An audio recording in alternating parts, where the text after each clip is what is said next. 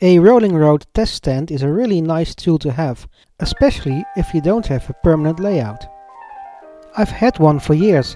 It's made by a KFC seller in Germany. I was looking to get a new, better one, but then I started thinking I didn't even use the one I already had. The reason for this is simple. It wasn't permanently installed, and in my case with a lot of tools it's the same situation. If it's not there ready to use, it doesn't get used at all. So in this video we'll be modifying and installing my rolling road test stand permanently on my workbench. I designed new holding blocks in Fusion 360 and printed them out on my Prusa 3D printer.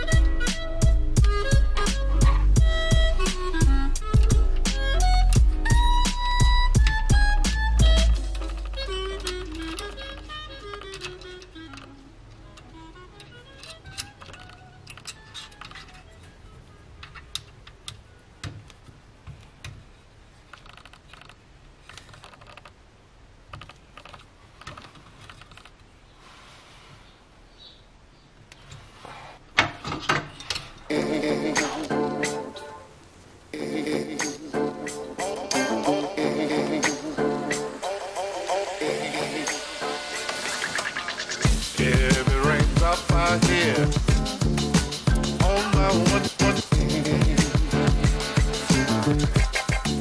rain like this. What the spell you mean? Stop, stop, stop. Heavy rain drop here. What does what mean? On the rain and night like so loud and clear. What does spell you mean?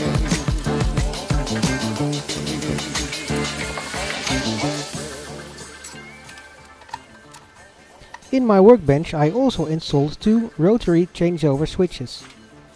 The first one allows me to change over between 3 different systems, like the old Märklin AC, standard analog DC or my ESU programmer. The second changeover switch allows me to change between Märklin 3-rail or the standard 2-rail system.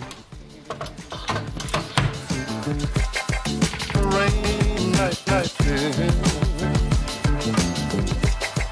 What the spell you mean?